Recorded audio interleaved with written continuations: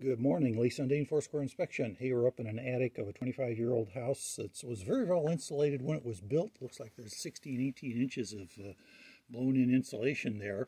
But looking at quite a bit of it, it has been disrupted and matted and patted down, and channels and tunnels made through it, all through the whole attic.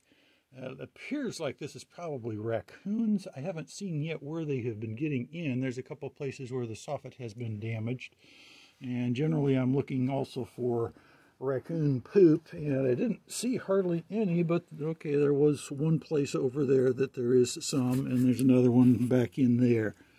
But this is certainly a problem relative to getting critters out of the house.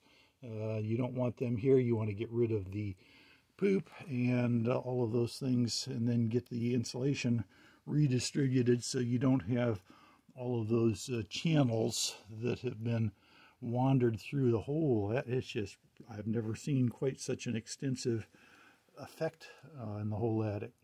Interesting what you sometimes find in an attic. Lee Sundin Foursquare Inspection. Have a great day.